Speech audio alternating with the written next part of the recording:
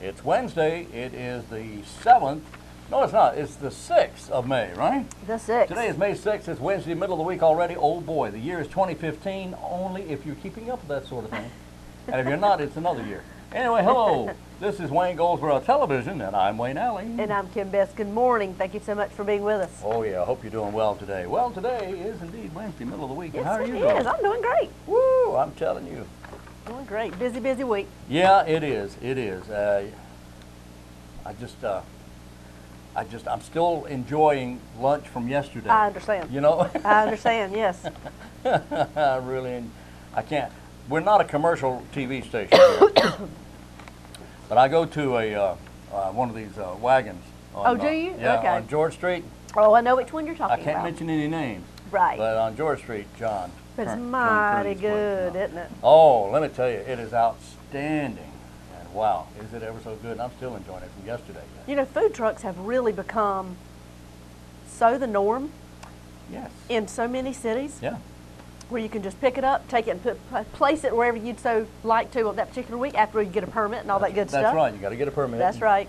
Plant your truck, and there's one out on North Williams, Mac, and gosh, I forget the whole name. Anyway, I like them. I like yeah. food trucks. Back when in another lifetime, when, growing up and working at a job in Greensboro, I worked in a factory environment, a mill environment, and we had a truck come by. It wasn't a factory, but we did have a truck, but it was an industrial kind of job. And everybody at 10 o'clock would take a break, go out to the truck, and get some food, get breakfast or whatever, and then at noon, you'd come back again. And this food truck ran a regular route. Wow. You know?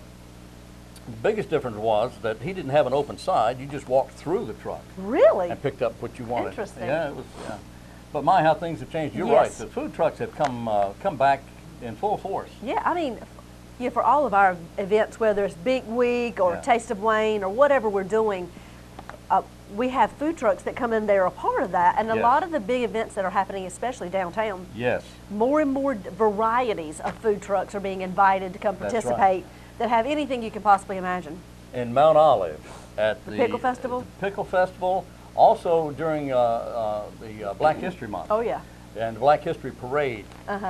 There were, I mean, food trucks galore. I've never seen so many in one place. I mean, it was, and boy, they were all good. I'm sure. I'm sure.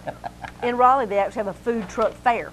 Yeah. Where it's a day you come out, and there's nothing but lots full of food trucks. That's pretty interesting. Oh, that's my kind of fair.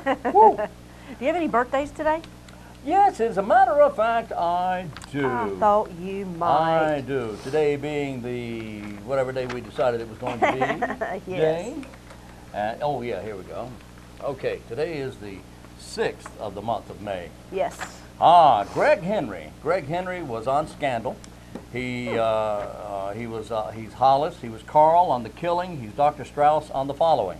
Okay. Greg Henry, born this day, 1952. Lynn Whitfield is Paula on Without a Trace. Okay. Like that show. Yeah. Tom Bergeron. Oh yeah. Oh yeah. He's the host of Dancing with the Stars and America's Funniest Video. Yeah, he is quite a talented, funny guy too. Yeah, he is. Dry sense of humor. Roma Downey, bless her heart. Roma Downey, the actress and producer, she did Touched by an Angel and a bunch of other stuff. Boy, I used to love that show years ago. I know, that was a good show. She and her husband have done a lot of other things too. Right. George Clooney. Rosemary's nephew. Right. As I recall. Yes. And he does a little acting. You think he does a little? Just a little. Most everybody knows who George Clooney is. If you don't, what planet are you living on? Just kidding. Adrienne Palicki, or Palicki. She's Bobby on Agents of S.H.I.E.L.D. Okay. Gubernie Sidibe is Precious on the TV show Precious. She was Andrea on The Big C, and she's on Empire. She is Becky on Empire, if you watch that program. Okay. And Emily Allen Lynn is, as a child star, she was Emma on All My Children, little girl. Okay. Emma, and she was a young Amanda on the TV show Revenge. And those are the birthdays we have for today. Did you? You don't know it? I have not a clue. Don't know it. All right. Well, guess what? It's time anyway to go to our interviews. We just got here. I know, so we'll be right back. Okay.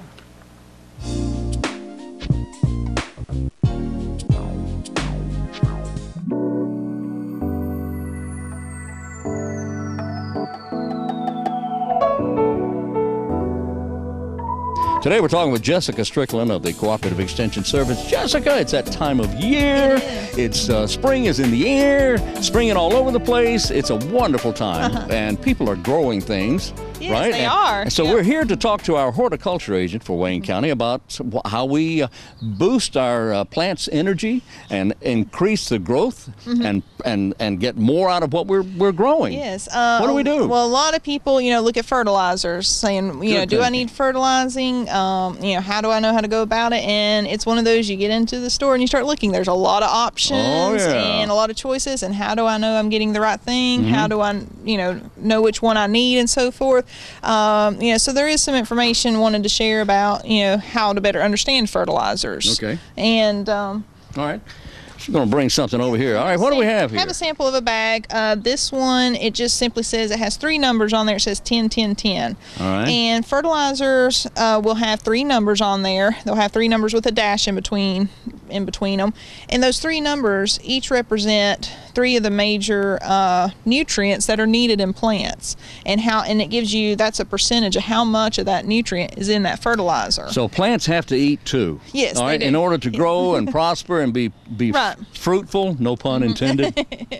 Anyway, they for flowers and veggies and all that, we need to feed our plants. That's right. All right. Well, now, what do these numbers stand for? Okay, What do they mean? The first number is going to stand for nitrogen. And what nitrogen does is that's your leafy green growth. So that's going to encourage a lot of green leaves on your plant. All right, that's the green. Yes, and nitrogen doesn't stay in the soil long. It leaches out very fast. So usually you need to add fertilizer just to get some nitrogen in there most of the time. All right. The middle number is phosphorus, or sometimes you see phosphate, but it's phosphorus. And phosphorus stays in the soil for a long time. So a lot of times we get soil tests back and we see a lot of people have a lot of phosphorus in their soil, which is okay. It just means you don't need any more.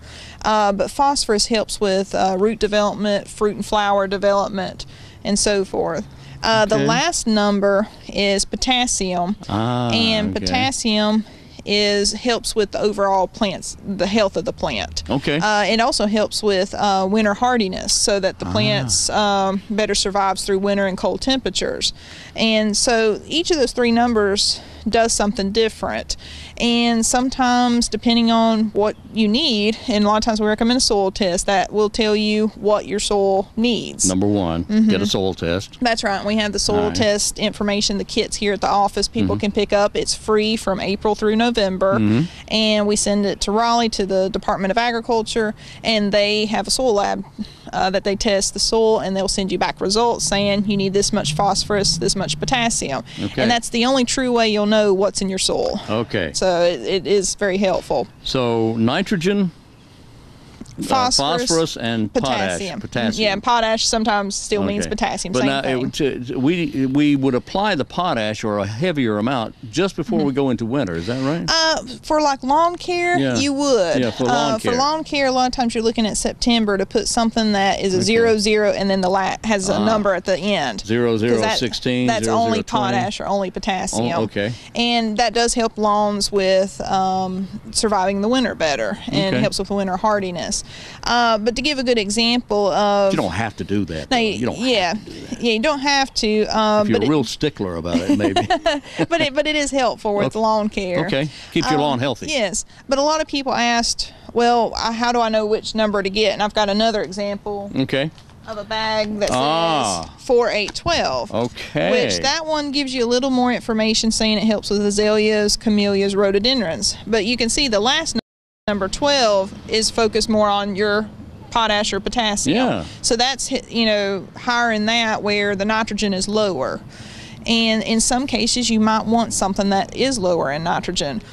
Sometimes we see with tomatoes, somebody will put out with tomatoes a fertilizer that's high in nitrogen, and that encourages a lot of leaves, and they say their tomatoes look great, but they're not getting any fruit, not getting any tomatoes. It might be that you got too much nitrogen, and you need to cut back on the nitrogen and let your phosphorus and potassium do its work. So what we have here is nitrogen at a 4, yes, and the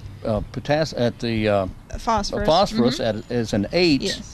Does that mean there's twice as much percentage-wise? Yeah, it's a percentage or a ratio. A percentage or a ratio. So we have a 4, 8, 12. Yes.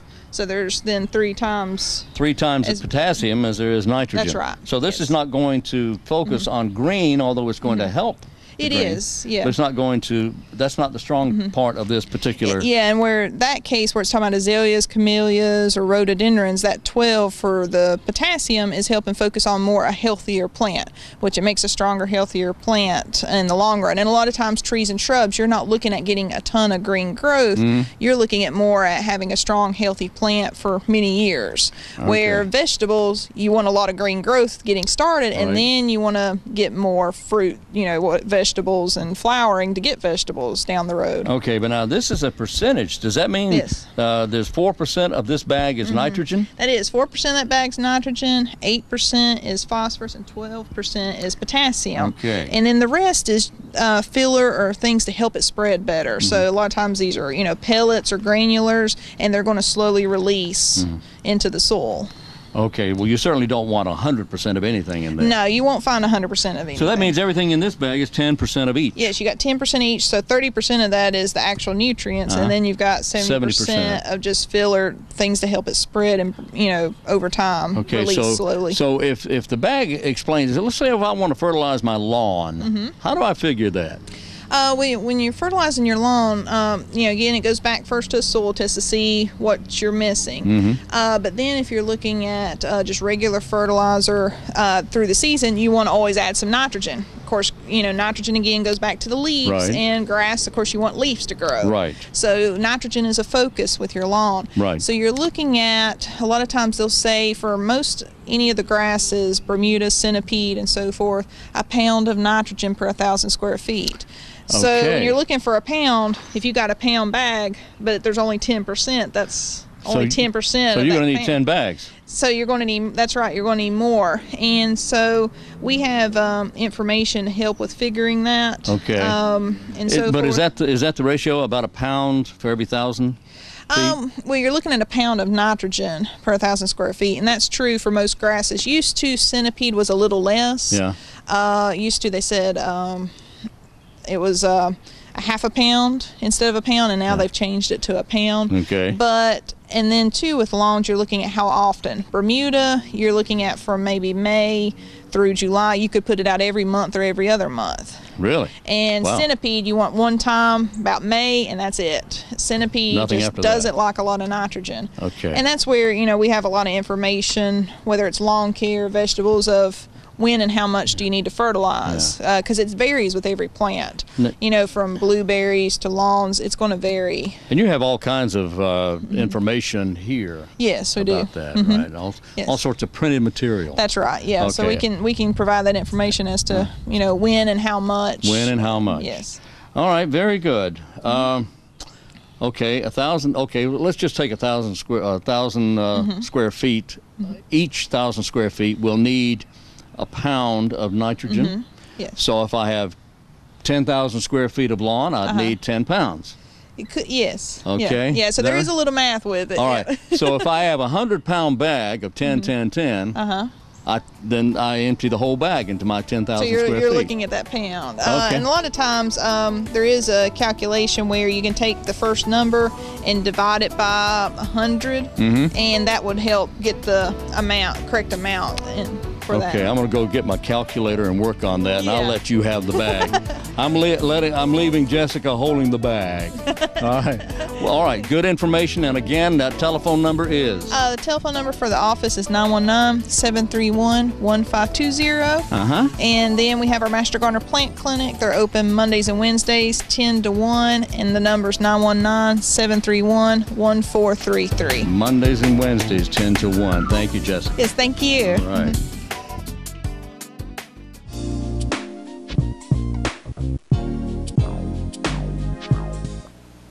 We are back on Wayne Goldsboro Television on this Wednesday, May the 6th it is. You're having a hard time remembering what day it is today. Well, you know, it's Wednesday, middle of the week. They all run together after a while. You know? I understand. You understand. I do. All right. You know, we've talked several times about the Center Street Jams starting up. Yeah. You know, there's a long schedule all summer of when and where these bands will be. But they're regional bands, many local, but certainly in the region. You know, If you don't know what Center Street Jam is, it's our summer music concert series that is held every other Thursday from 6 until 9 in the parking lot behind the Irish pub. What's the name of it again? The Flying Shamrock. The Flying Shamrock. I can't remember that for some reason. Pub. Okay, well, you know what day it is, and I know where to go. Never mind. To have great food. Great food, yes. There you go. That they do. Yes, they do. All right.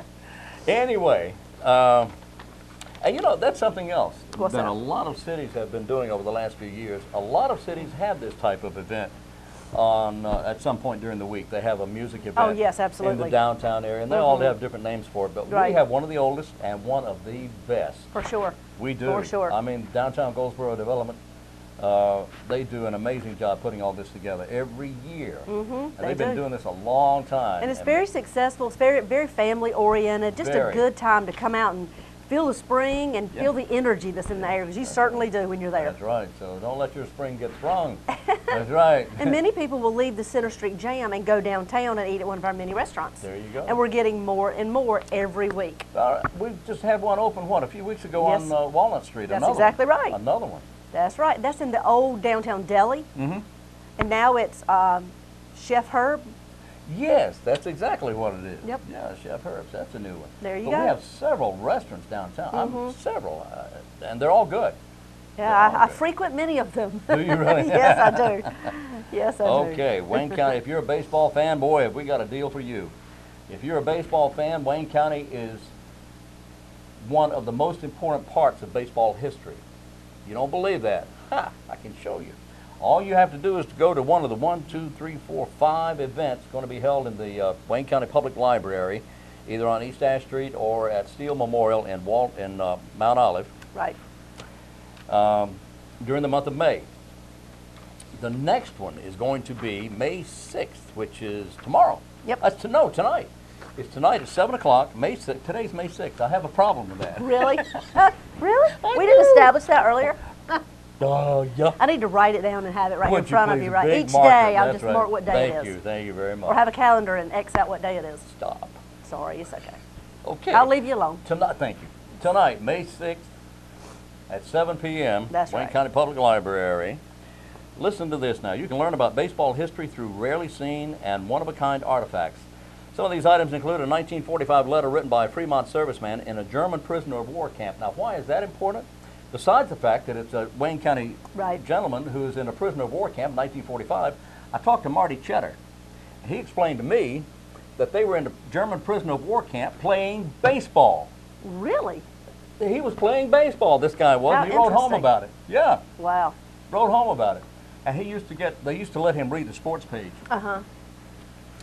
And his brother was an extremely well-known professional baseball star. And he would all the time be reading stories about in the German prisoner of war camp, reading the sports page. About his brother. About his brother. In the States. Anyway, that's tonight. Go tonight. The letter's there about playing baseball in a German POW camp during World War II. Also tonight, stories about chance encounters with Ted Williams. Ted Williams. Also, New Hope's Bobby Wilson. Bobby Wilson from New Hope, right here in Wayne County, a major player in the minor leagues. Now, why he went on to did not go on to the majors is an interesting story. He'll tell you all about it. Well, somebody will. And you'll find out about it tonight at 7 o'clock at the Wayne County Public Library, and it is free. Perfect. Well, don't forget, this morning at 9 o'clock or 9:30ish, they're going to have the Mayor's Walk out in front of St. Paul United Methodist Church. There you go. At 9:30, they'll start with registration, and then at 10, they actually start the walk, and it's from 10 until 12. Love to have you be there. There'll be face painting and lots of other activities taking place. Also today, the American Cancer Society and the Jim Blanton Memorial Golf Tournament is taking place today at the Municipal Golf Course. From 12:30 until 6, it's a shotgun start. Entry fees are $50. Dinner will be provided around 5:30 for all participants. Over $100,000 was raised last year at this event. My goodness. Wow. That's fantastic. That is So lots fantastic. happening today. All right. Guess what? What? It's time to go home Already? already. Time flies. Well, we'll be back tomorrow. Yes, we will. We'll be back tomorrow. Tomorrow's May 7th. Yes, it is. I got it. All right, we'll see you then. We'll be back tomorrow, so I hope you are where you are right now, because we'll be right here on Wayne Goldsboro Television. And until then, I'm Wayne Alley. And I'm Kim Best, and this is what's happening in your community.